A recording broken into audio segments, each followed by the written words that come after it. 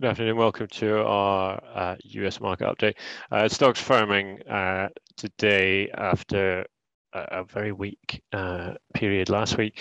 5 straight days of down days for the S&P, but it's back up today, doing a bit firmer. You can see on the hourly chart how we're floating around this kind of region around 44.80.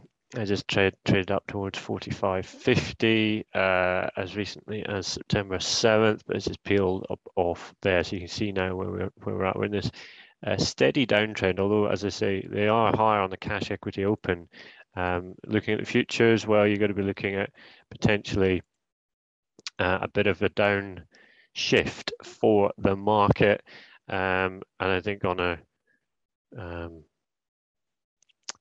this basis, if we were to draw this line out here, we can get a pretty nice trend support coming in there, and we are looking to see whether or not that gets tested. So I wouldn't be surprised, although they're up this morning in the US, if you do not see this area down here tested.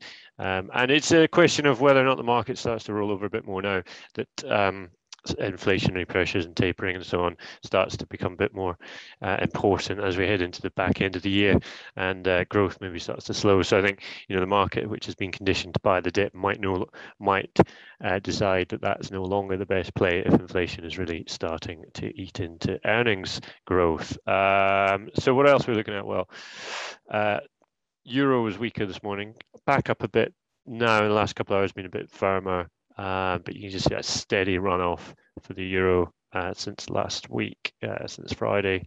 Really weak euro positioning there. Just recovered above this level here, so that's a positive in the near term. But and you can see the MACD on the hourly is looking pretty good. On the daily, though, still pretty weak, and potential bearish MACD setup there on that daily chart. ATR showing the market is in a pretty sideways pattern right now.